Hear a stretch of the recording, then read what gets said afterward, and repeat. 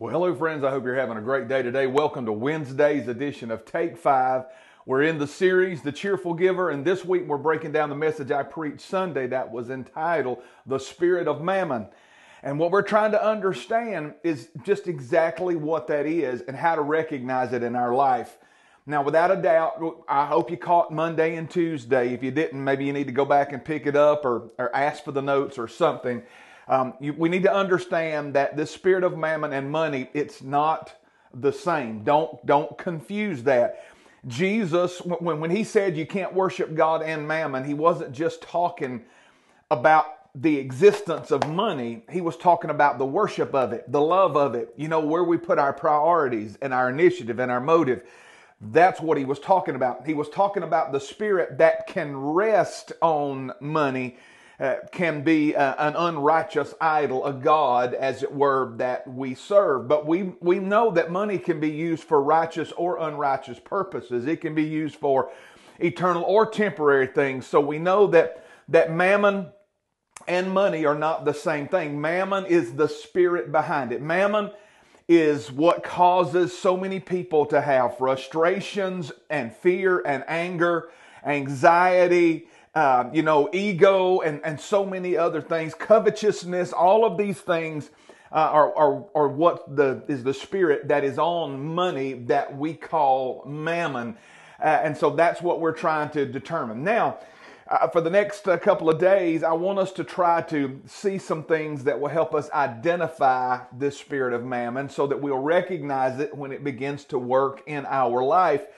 Because if you recognize something, then you can begin to deal with it and you can get it out so that your heart can be right when it comes to the concept of money and how God intends for us to use it. So we're going to look at 4 things for the next couple of days that'll help us recognize that. The first one is an unhealthy desire to be rich. Make sure you hear that completely, okay? An unhealthy desire to be rich.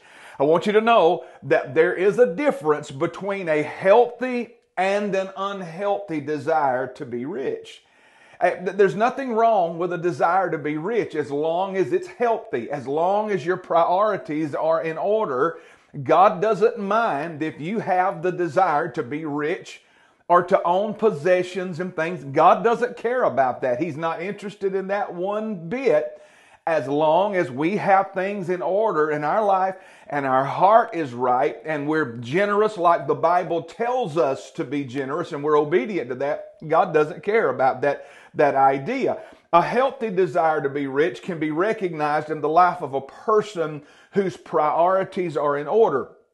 They want to be rich so they can be generous and helpful in the kingdom of God above and beyond what is required in the scriptures. And they want a better life for themselves and for their family, spiritually, physically, socially, and materially. And this person, that desire to be rich, that's pleasing to God. That is absolutely okay.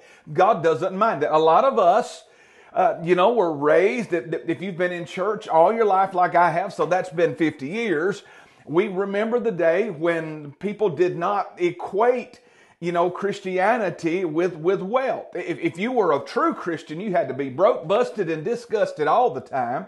And you couldn't have anything, you couldn't own anything because that was worldly. And that was such a ridiculous thought because we abused it. Now, on the other hand, we flipped the script and we've got out of one ditch, crossed the road, now we reckon in the ditch on the other side with some of the mindsets that people have today, thinking that God just wants everybody filthy rich, and that's not true either. There's got to be a balance in there. There's got to be a balance, but we need to know that there is a healthy desire to be rich, and it is okay. As a matter of fact, the Bible gives us some instructions. Paul told Timothy, give this command to those who are rich with the things of this world. Tell them not to be proud. Tell them to hope in God and not in their money. Because money cannot be trusted, but God takes care of us richly, and He gives us everything to enjoy. Tell those who are rich to do good and to be rich in good works, and tell them they should be happy to give and ready to share. By doing this, they will be saving up treasure for themselves, and that treasure will be a strong foundation on which their future life will be built. They'll be able to have the life that is true life, and that is eternal life. No place in there did he tell them that they could not have their wealth or possessions. He said, just make sure you keep things prioritized spiritually. Make sure you keep things in order. Make sure you trust God and not money. Notice on our money, it says, in God we trust. And so that's so that we remember that God is the source of everything. Money is how we transact business, but it is God that we trust to give us everything and to meet our needs. And that is a healthy desire to be rich, and that is okay. The Bible justifies that. Now, on the other hand, that unhealthy desire to be rich, that will lead to destruction. We just read how a healthy desire to be rich can lead to eternal life.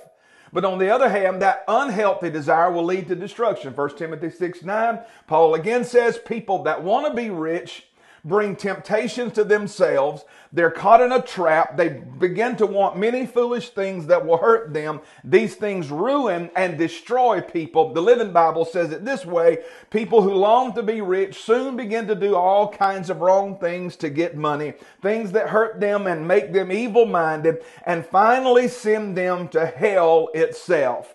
So that is a desire to be rich that has to be brought under control. It has to be maintained. It has to have a lid on it that was put on it by the Word of God and by right priorities. So when that desire is not brought under subjection, it will lead to many temptations that can lead you away from God and totally ruin your life. And that is an unhealthy desire to be rich. That unhealthy desire says, I want money, I want things, I want possessions.